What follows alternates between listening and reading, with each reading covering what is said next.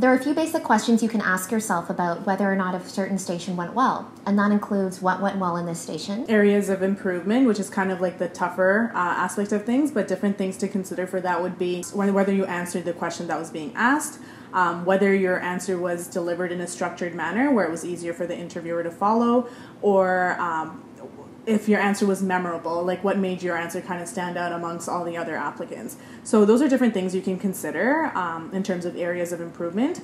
And when you kind of figure out what your strengths are, you can kind of use that to your benefit as well. Not only is it a balance of being able to come up with good arguments as well as have a strong answer, but it's also in how you deliver it as well. So there's lots of nonverbal communication and body language that goes into it. You want to ensure that you have a good tone, good open language, good eye contact, but also that you appear calm and confident as well. Yeah, and I think it's like a holistic look at the applicants because they already know what you look like on paper, but now they're actually meeting the person, and the questions they're trying to ask is, especially considering the PA is a growing profession in Canada, is this person going to advocate for the profession? Is this applicant competent enough to practice as a healthcare professional? If I was a patient, would I be comfortable disclosing personal information to this patient? So these are different things that they would consider, and you want to make sure you present yourself genuinely as that kind of person so that you'll be successful through the PA program and then practicing as a PA as well.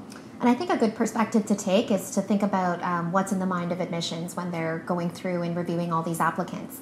For instance, is this a student that I would want to teach? Would this be a colleague that I would want to work with and see every single day? Would I trust this PA with taking care of my parents or a loved one?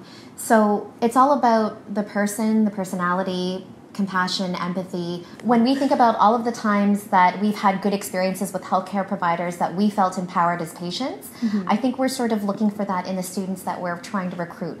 Because you want to recruit students that will be strong representatives of the profession, as you had mentioned. And we're facing certain challenges in Canada because the PA profession is so new. We're trying to trailblaze and pioneer the profession in areas where PAs necessarily haven't practiced, whether that's a geographic area or a certain specialty. Essentially, we're looking for people who are going to help grow the profession within Canada, but also advocate for patients, because you want these people to actually contribute to healthcare and like improving healthcare within Canada. So whether they're knowledgeable about what a PA can potentially do, or what the growth of the PA profession could potentially do, whether it comes to wait times in the ER or wait times to see a specialist, that kind of knowledge goes a long way because you're advocating for the profession, but you're also advocating for patients. And as a healthcare provider, patients kind of come first. So those are different things or different parts of your character that you can kind of exhibit throughout the interview process. Exactly, and I mean, we say that, but in theory that might be a little bit hard to apply. So the best you can do to prepare for that is to do a lot of background research about the PA profession, look at the school that you're applying to, what are their mission, values, philosophies. You also want to see if you can shadow, speak to, or read about PAs in Canada and see what the characteristics are of those that actually got in and are out there and practicing and making a difference in the lives of patients, as well as having an impact on the PA profession. So there's a lot we can learn about from those that are actually doing and practicing, and you can kind of get a sense of, you know, there's a certain pattern of leadership or a certain pattern of communication that we see in people that are out there and practicing and have been successful in PA admissions. Because sometimes it's hard.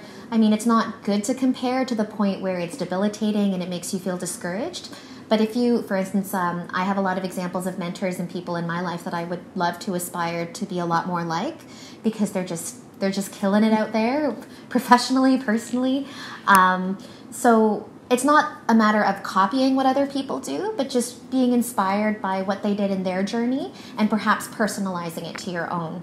So that's a very long-winded way of saying, you know, learn as much as you can, reflect on how it impacts you and how it can make you a more interesting candidate for PA admissions. And I think going off of that, kind of the more and more you research about the profession, if you are genuinely passionate about it and if you are genuinely a candidate who's competent and like passionate about the profession as well as going through PA school, it will kind of show just the way you kind of deliver your answer. And personally, I found like the more I researched about the profession, the more I fell in love with it. I was like, oh my gosh, cool, lateral mobility.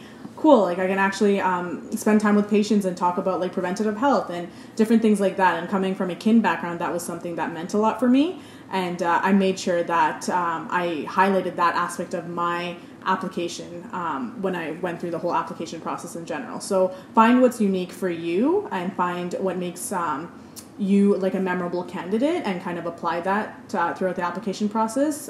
So you don't necessarily have to, in that gap year, add a job where you have direct patient care experience.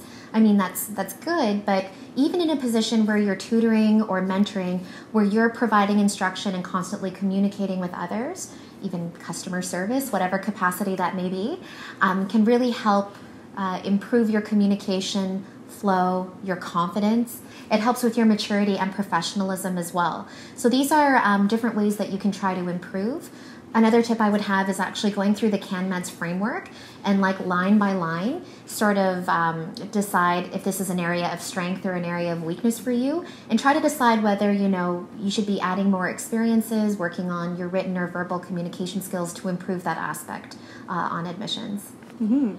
And some of these improvements actually take some time, so you're not going to be like, oh, I started, like, it happens over time, so you won't even notice that change yourself, and you'd actually notice people around you who say, oh, I've noticed, like, you've become a better communicator, or you've even, like, explaining things to people as a tutor or something like that, like, you're able to kind of deliver different types of information in a better manner, which kind of goes a long way and helps you out during your interview as well. So if you do face a rejection, make sure that you use your time in between application cycles to better yourself, and sometimes you're not going to see that improvement right away, and sometimes you don't see it because it's you who's actually improving. So even getting feedback from peers and family members around you to see it motivates you in a sense.